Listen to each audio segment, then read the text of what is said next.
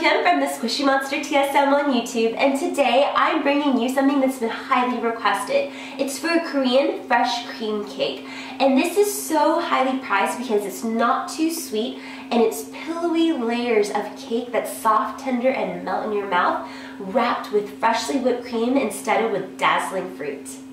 The simple syrup merely comprises of equal parts sugar and water.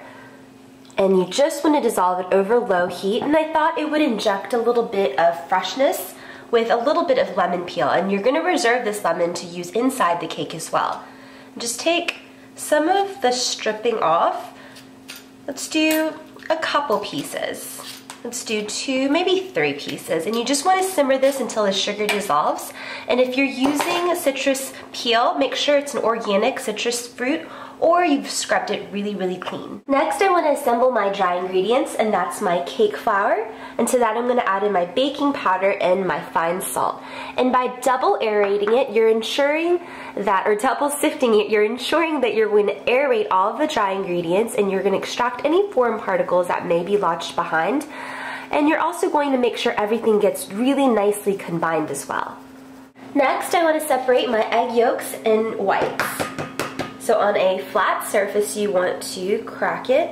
And let's do the whites in this bowl. I'm going to actually let my stand mixer whip up my egg whites for me. And you can rock your and cradle your egg yolks in the shells like that. But if you're very concerned, you can also let the white just run through your fingers. That way there's no chance of it puncturing. You want your yolks to go in one bowl and your egg whites to go in another.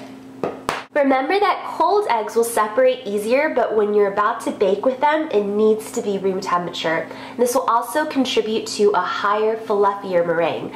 So when you're fluffing up your egg whites, you want to make sure there's no traces of fat, meaning no egg yolks. For the egg yolks, I want to sprinkle in my sugar and beat it up with my egg yolks. And you want this to be pale and yellow in color. Next, go in my oil, my water, and then remember that lemon from the simple syrup, or the simple syrup we're going to use. You want to squeeze that in there and make sure you catch any of the seeds. This is a foam cake much like my Japanese cotton cheesecake, so we want to whip those egg whites. So when they get frothy, I'm going to add in my cream of tartar and slowly stream in my sugar. But until then, I want to beat it with a wire whisk. You can also do this by hand, it just takes longer. When you reach this soft peak stage, that means when you lift up your beater, it will kind of stand and then kind of softly wilt down. You can begin sprinkling in your sugar, just a little bit at a time, about a tablespoon or so at a time while you're whisking. The whites are glossy, stiff, and voluminous, and another indication that they're ready is the tilt test. And nothing comes out, it stays put. And this was one of those magical qualities that really enchanted me about baking when I first started baking when I was little. Here we have our separate stations. In the back, my egg whites, my dry ingredients, and my wet ingredients. So I want to combine bowls 1 and 2. And my egg yolk mixture is nice and homogeneous, and it's thick, really nice and thick. So while you're working on your egg whites, it may have developed a bit of a skin, so just go in there and give it a stir. And slowly, in thirds, just as we always do, you want to slowly sprinkle in your dry to your wet.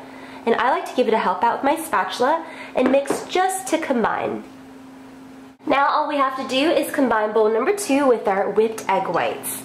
So using swift and gentle motions and strokes, you want to start taking some of your egg white mixture and taking and folding it into your batter. And you don't want to press out all the air, so just be really gentle with it.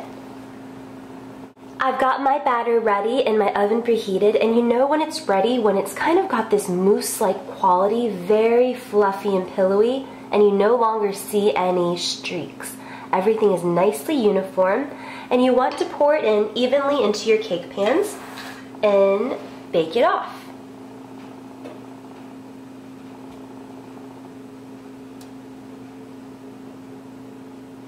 I've allowed my cakes to slightly cool. They're still a bit warm, but I just ran a knife around the edges, and we can invert and lift this baby up. And it should slip right off because we lined the bottom with this parchment, and you can just peel that back. Next, I'm just slicing my strawberries, and when selecting berries, you want berries that are small, fragrant, and sweet. The big honking ones tend to not be as sweet. For our whipped frosting, we're going to stabilize it, and how we're going to do that is dissolve some water into some unflavored gelatin, not Jell-O. And you want to heat this until the gelatin dissolves, just like you would the simple syrup that we did earlier. And then remember and keep in mind that keeping everything cold will help the whipped cream whip up easier and better. So everything is cold, my bowl, my cream, and I'm just gonna whip this until it gets nice and tall and slowly stream in my sugar and my vanilla. Now I can add in my vanilla and my sugar, just a little bit at a time.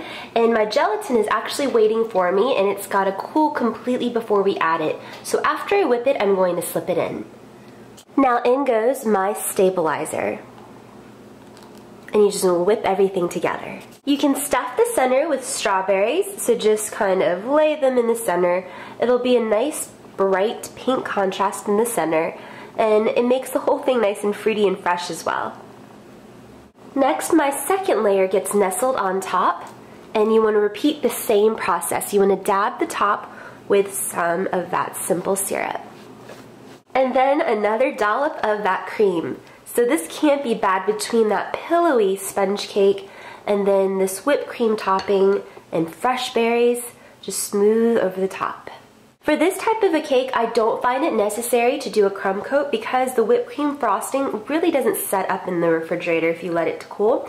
So I'm just going to work my way down to the bottom, swish it left and right with my offset spatula, and just continue to do the cake all around. Let the cake pedestal do the work for you.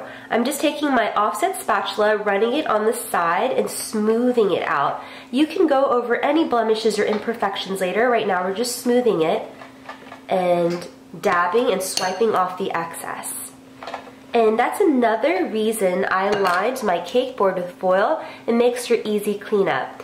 And just be mindful that this is not buttercream, so the consistency and texture is a little bit more delicate, but as long as you're patient, it will come together. Now all we have to do is decorate. You can decorate with whatever fruits are on sale or you like or you have. You can do kiwi, mandarin, mango, whatever your heart's desire is, but strawberries looked really good today, so I'm going to use those. And I'm just going to lay them freeform. It doesn't have to be perfect. As long as it's pretty and it's to your liking, that's all that matters. And I'm just going to continue arranging my strawberries. This next step is completely optional, but if you want the top to glisten a bit, you can dab with just a little bit of warmed jelly. And this is just some of my homemade strawberry jam that I just pushed through a sieve, and I heated it up with just a little touch of water. Just brush a little bit on there, and a little bit goes a long way. Admittedly, it's a bit top heavy, but when I think of spring, I think of fresh berries. So it may topple over, but more to eat. So I'm going to slice into this baby so we can see what it looks like inside. Make a little cut there. And lift him up. And how pretty is that? With the pillowy layers and then that fluffy whipped cream frosting and then strawberries strewn all about.